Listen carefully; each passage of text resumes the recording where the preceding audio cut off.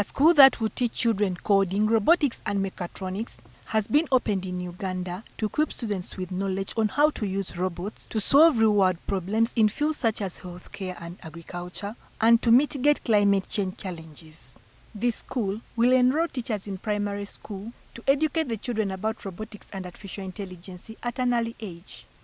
The School of Artificial Intelligence and Robotics is going to be a model, is going to be a pilot. And then we want to present this to the government. We want to create what is called the STEM Innovation Schools concept. So you can take any school and take the concepts of STEM innovation and build the same program. You build the AI curriculum, you build the robotics curriculum, you build the machine learning curriculum, the data analytics, and so on. And we want to train teachers, so that they can pass on this knowledge and it becomes a mass program. And believe me, we have seen the experience of China. How did China become a superpower?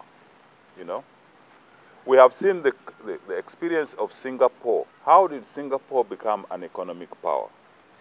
So we have learned lessons from there. Robotics and artificial intelligence, once integrated into agriculture, can lead to a significant increase in production, making the ventures predictable and profitable, hence attracting finance. Agriculture is a very risky business.